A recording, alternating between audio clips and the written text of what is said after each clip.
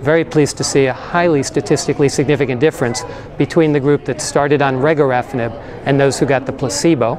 Those who got the regorafenib had almost 5 months disease control, 4.8 months median. Those who got the placebo initially had less than 1 month, 0.9 months disease control. So that's a hazard ratio of 0.27, again, highly statistically significant. And the good news is that upon progression, those patients could cross over to active regorafenib. What we'll show in our full ASCO presentation is the fact that after progression, those patients initially randomized to placebo actually had remarkably good outcomes and disease control, very similar to those who started on the regorafenib. So again, a safety blanket, a safety net for the patients that were in this study based on the design, the crossover design.